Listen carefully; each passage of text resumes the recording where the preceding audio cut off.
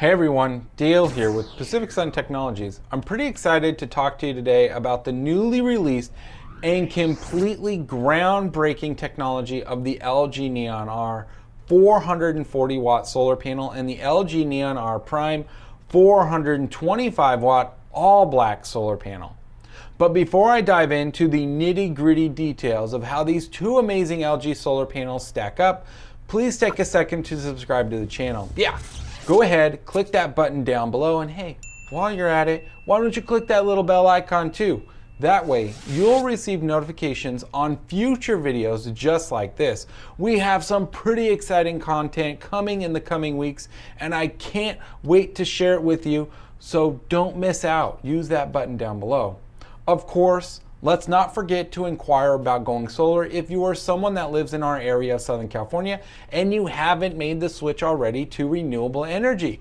Now's the time to do it. There are some big policy changes taking ground in California that could really detriment your ability to save money after switching to solar. So you probably want to get a quote from us, and I've included a link in the description below so that way you can get one through our hassle-free quote program. We make it easy and affordable for you to make the switch to renewable energy and start saving the planet, and the money goes back in your wallet. It's really good. It's a win-win.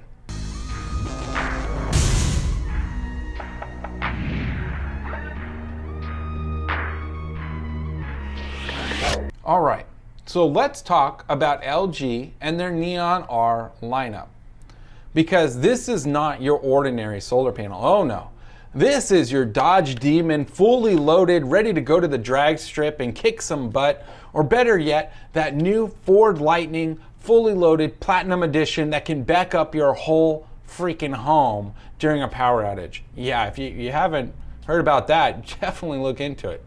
This is a no holding back kind of solar panel with no power left on the table. The only downside is this kind of tech comes at a price, but I honestly think it's easily justified, and I'm going to tell you why.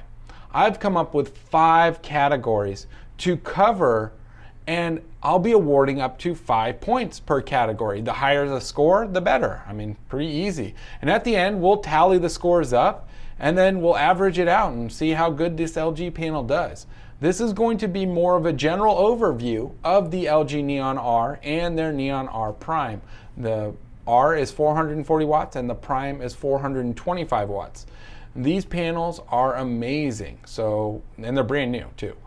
The 5 categories will be design, durability, efficiency, performance, and guarantee. These are really the main aspects of any panel when you're comparing them. And I'll include some tech information along the way so that way you get a really good understanding of the panel and why it might be so amazing.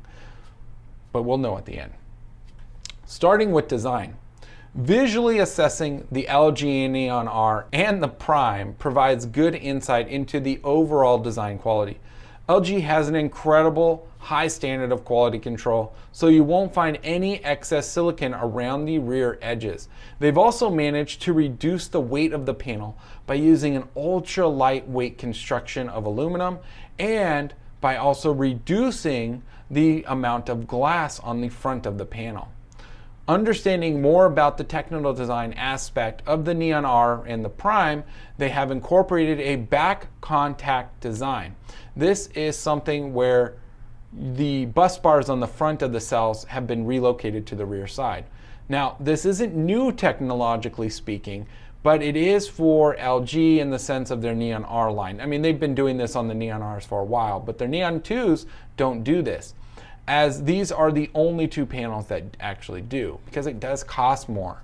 Back contact refers to no bus bars on the front of the solar cell, but rather on the rear side. This method has been proven to increase production and efficiency of the solar panel by increasing the surface area of the cell to convert light into energy. I know it might seem like hard to imagine, but that little wire on the front, all those little wires actually really add up to a lot of surface area. LG took this even further and improved the electrical flow design to allow for lower electrical resistance and improved higher temperature performance, which I'll be going over soon. The last design improvement LG made to the NeON R and the Prime was to increase the cell count from the industry standard of 60 to 66. So this panel is a little bit taller. I think it's like 4 or 5 inches. And this has, you know, like I said, increased the height. But it's also given it a significant boost in power output. I mean, we literally went from their original LG NeON R lineup, which as of last year was 380 watts capped out. It's now 440. I mean, we literally added a row of cells and we jumped up 60 watts. That's insane. All in all, I got to give LG credit where it's due, and they deserve a 4.8 rating on the design of the NeON R and the Prime. There is no other panel out there so well designed. Moving into durability, LG has constructed these panels with a double wall aluminum frame, which creates for a very impressive Pascal rating of 6,000. Now, many of us aren't going to be familiar with Pascal. Heck, I barely understand how it is, but in more common terms, that's 125 pounds per square foot.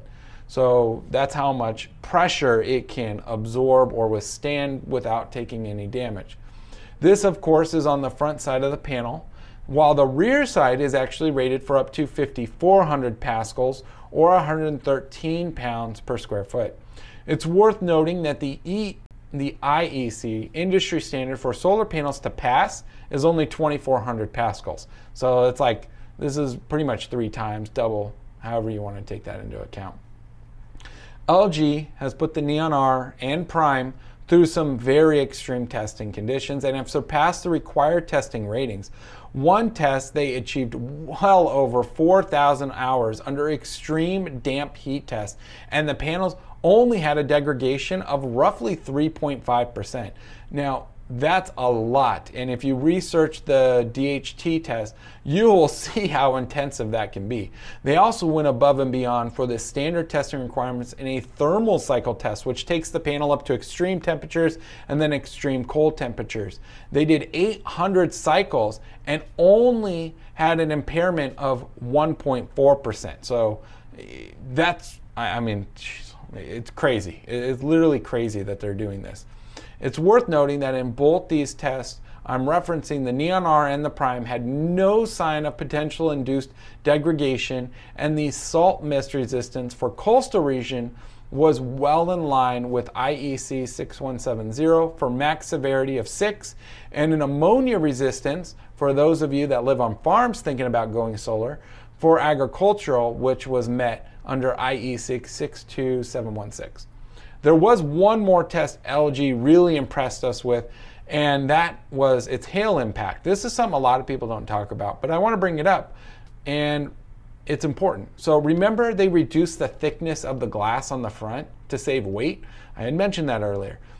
Well, the LG engineers thought ahead, and they included a substrate with that glass to help it withstand hail impacts up to 35 millimeters at 27 meters per second. Okay, let me put this in imperial because we're here in the US. That's a 1.4 inch piece of hail traveling at 60 miles per hour. Holy crap. You know, if you, 1.5 inches is a pretty big piece of hail, and traveling at 60 miles per hour for it to hit a panel and not break, that's impressive. So I'm going to give LG for durability a 4.7 rating on the NeON R and the Prime. It'd be cool if it did like a 2-inch piece of hail or maybe a 2.5 inch. 1.4 is pretty impressive, so I'm dinking them a little bit there. Now let's get into the more interesting aspects of any solar panel, and that's the efficiency. Both of these panels offer some of the industry's highest ratings. The NeON R is rated at 22.1% efficiency. That's really high. And the NeON R Prime is right behind it at 21.4%. Mind you, that's an all black solar panel. And this leading efficiency rating is even more amazing when you look at the temperature coefficient. This gets brought up a lot, which is less than negative 0.3% Celsius degrees. The lower the temperature coefficient, the better the panel will actually produce in real-world conditions, especially here in warmer climates like Southern California. The NeON R and Prime also feature a rather impressive positive power tolerance of 0 to positive 3%. This rating isn't discussed too often, but for most solar panels, it's a plus or minus 0 to 3%. LG is only saying your panel is going to produce what it's rated at or more right off of the factory line. So that's typically a variation slightly in most panels. And LG is pretty much guaranteeing you're either going to get 440 watts or you're getting more, 3% more potentially. I mean, what can I see? I mean, the NeON R and the Prime offer superior efficiency. And when you take into account their positive power tolerance, I got to give them a 4.9. We're moving on to the next most asked question when it comes to any solar panel, and that's its performance. The LG NeON R is produced with 2 EL flash tests, both before and after lamination of the cells, to ensure there are absolutely no defects or micro cracks that you typically can only see when they're x-rayed. This ensures, this goes back to quality control, that you are getting a panel that is 100% going to operate above what they're saying. It's crazy. They got crazy quality control. This really also emphasizes the significance of their monocrystalline N-type solar cells that they've developed. They really start to shine here because of this. LG really thought of everything, and the NeON R and the Prime boost one of the industry's lowest rate of degradation per year for performance, especially when compared to the industry standard. Now, the first year degradation is less than 1.5%. So your panel should not degrade in that first year more than 1.5%, giving you the rest of the year, or over the course of the next 25 years, a degradation of 0.25% until year 25, which then you should have a minimum rating of 92.5% of the original nameplate rating. Basically, you're only losing 7.5% of your power potentially over the course of the 25 years. And I bet these panels aren't going to degrade anywhere near that, and LG probably knows it. Overall, the NeON R and the Prime offer a very, very impressive performance rating, beating just about every solar manufacturer and panel on the market. So what else do I got to give LG besides the 4.9? I'm dinking them just a little because I'm just being nitpicky. I want that first year degradation to be 1%. I think that would be phenomenal. That they pretty much only could potentially lose the most is 1% that first year. Now we're nearing the end of the categories, and you'll soon know the overall rating of the NeON R and the Prime panel, but we have to go over the guarantee first. LG offers a very comprehensive 25-year product warranty on all of their solar panels, not just the NeON R, but also the NeON 2.